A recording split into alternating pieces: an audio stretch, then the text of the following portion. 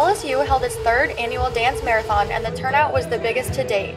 Many came together for a fun 26.2 hours of dancing, activities, and service.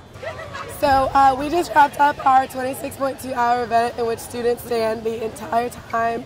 We have students from all parts of campus coming together for something bigger than ourselves, so making miracles for the kids at Our Lady of the Lake Children's Hospital. I don't think that words can really explain how we all feel tonight and how, after standing for 26.2 hours and being so exhausted, that we can really make a difference in the Baton Rouge community, that with hard work and with teamwork and by working together and really putting our minds together, we can make a difference and help change some of the lives of children in the Baton Rouge area.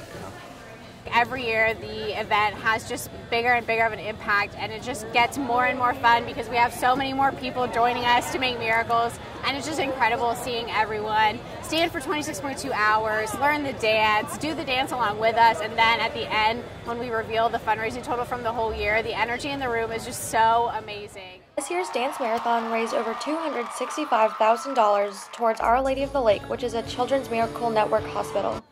Participants were happy to complete the marathon and help children at the same time. With Tiger TV, I'm Allie Evans.